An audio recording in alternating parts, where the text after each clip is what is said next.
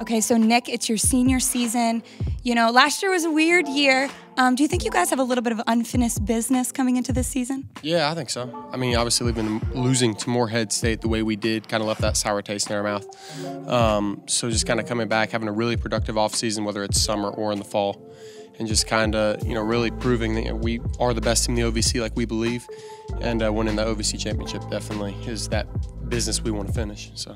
And in order to do that, you got to work on personal goals as well as team goals. What have you been working on mainly during this off season? Physical strength and conditioning. I think obviously the past 2 years I've missed the off season due to my foot surgery and then with COVID. So kind of getting myself in as good shape as I can be so I can play more minutes for longer and harder, I think definitely is goal number one for me.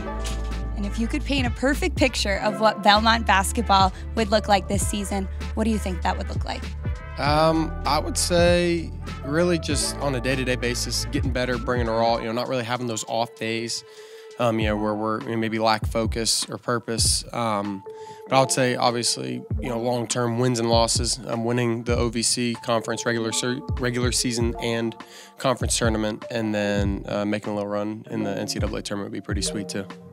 Thanks, Nick.